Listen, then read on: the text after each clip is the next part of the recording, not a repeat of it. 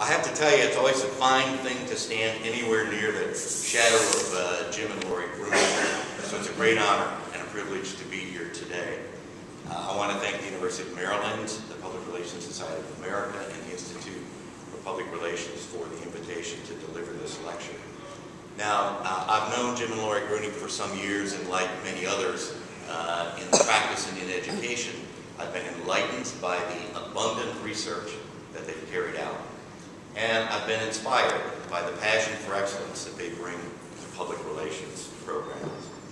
In fact, I've always felt, truthfully, with excellence theory, that that was also a pretty nice gift.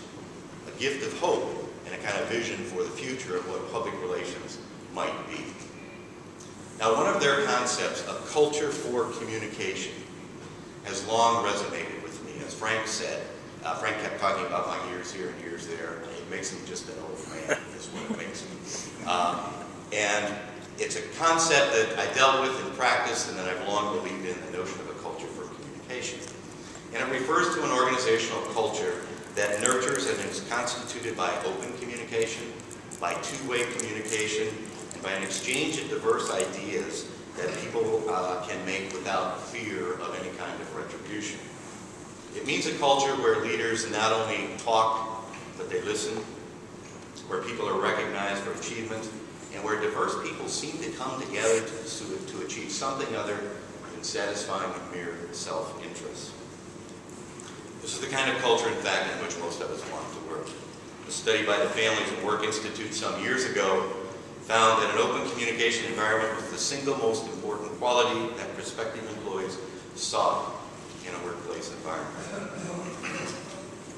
So the concept of a culture for communication is really the framework for my topic today.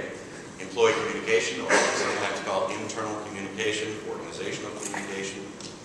And for me, employee communication always has three dimensions, or sort of three sides to it.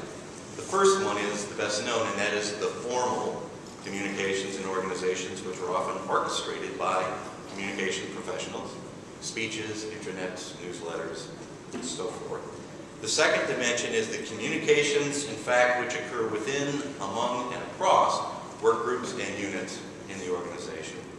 And the third piece, which is probably the most important, it's the nonverbal communication and the behaviors of the individuals who actually send or deliver the messages. Now, mostly